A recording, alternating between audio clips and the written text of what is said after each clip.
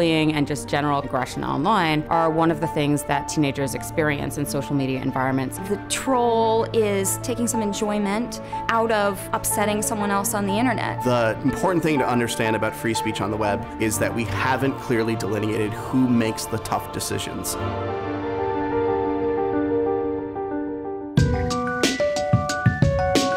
We find that cyberbullying is a very popular buzzword. Sometimes we see bullying going on Facebook walls. We see nasty comments, arguments within comment sections, but we find that young people often don't categorize a lot of online aggression that goes on as bullying. Often they'll refer to it as drama. It's easier for young people to blow off stuff that goes on online to minimize its impact on them. There's a term called the online disinhibition effect, which says that people are less inhibited online because they can't see the person that they're talking to.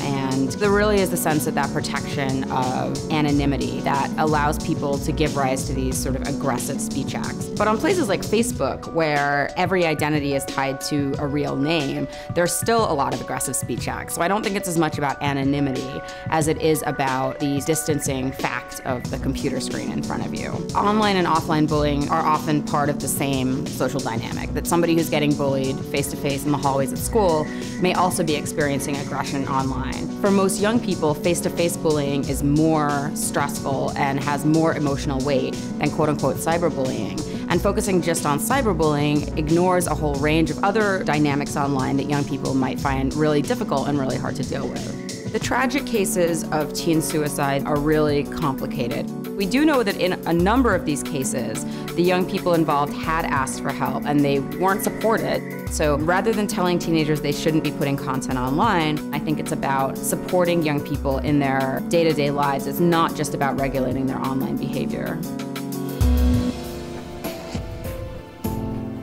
Essentially, trolling is about disruption, the deliberate attempt to frustrate, confuse, or infuriate a chosen target. It can run the gamut from redirecting someone to an absurd image or video clip, for example, Rick Astley's Never Gonna Give You Up, all the way to going after the friends and family of murdered teenagers, and everything in between. In the mid-2000s, trolling began to take on a specific subcultural connotation for self-identifying trolls, and the hotbed was 4chan's B-board.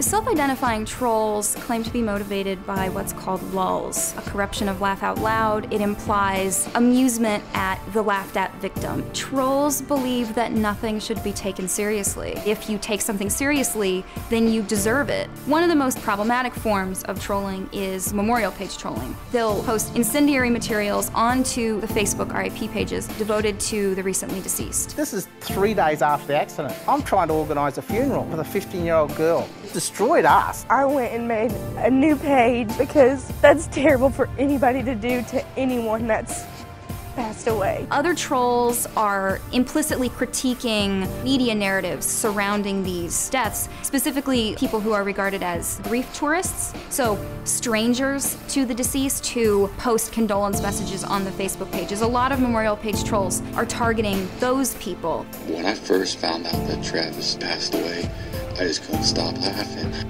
The troll is able to set the rules of the game, set the tone of the game. It is fundamentally asymmetrical. But that courtesy is not extended to the target. The target does not get a say. It is often very upsetting and very problematic and arguably very damaging. But it also has the potential of opening up dialogues that otherwise wouldn't be opened up. And regardless of what the troll is actually trying to accomplish, it has the ability to make people think.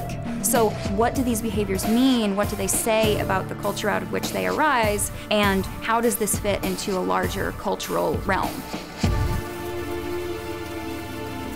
The internet has been an amazing development for free speech in general. This has toppled governments, this has helped elect presidents. But anytime you give anyone the ability to speak, there's always the chance that they could abuse that ability.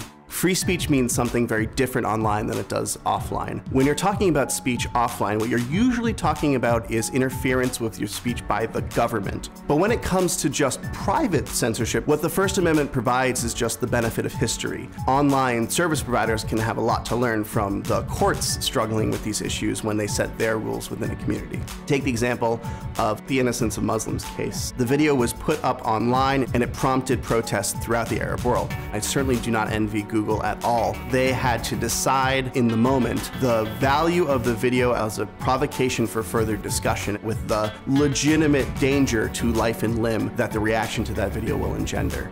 There's this weird fiction that equates free speech with speech without criticism. That is not only wrong, it's somewhat antithetical to what the First Amendment is all about. I think the most productive solution will always be making people understand how their words affect you. So solutions on anonymity have to recognize that the people we're trying to protect by forcing people to reveal their true names online are often the people that are speaking anonymously online. Think of the kid who is gay and is in a high school where that revelation would lead to physical abuse for him. You can take the example of a victim of domestic violence.